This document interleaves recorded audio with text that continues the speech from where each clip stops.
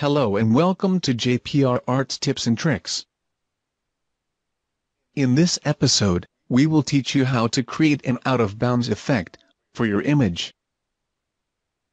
First, you need to copy the background layer by selecting the layer and dragging it to the Create New Layer icon. Then, you need to select the background layer again by clicking on it, and then create a new layer above that by clicking on the Create New Layer icon. Now, you need to select a new color for your new layer, so click on the eyedropper tool, and select a nice color from your image. After that, click on the gradient button, and hold down your mouse, so the menu flies open, and click on Paint Bucket tool. Now, move your cursor to a spot somewhere in the image, and left-click. Your new layer should have a new color now. You can check this by clicking on the eye in front of the top layer to hide this. Don't forget to click on it again to reveal it after you checked. Now select the top layer again by clicking on it and create a new layer like you did before, so the new layer is on top.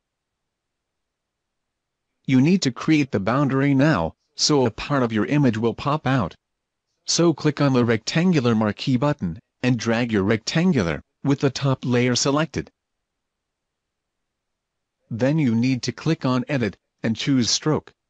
A new window will pop open. Set the stroke to 50 and choose white as color. Also make sure location is set to inside.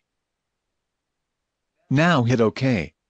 With your selection still active, click on Select and choose Inverse. You need to expand the selection so the part that's out of bounds is also selected. So click on the Quick Selection tool button. Now hold down Alt and paint on the part you want to add.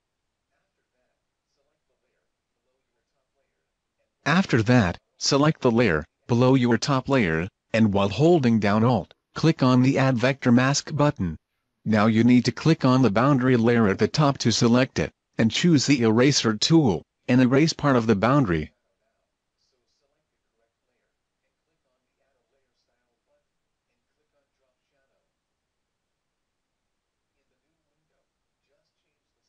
You just have to create a nice shadow now, so select the correct layer, and click on the Add a Layer Style button, and click on Drop Shadow.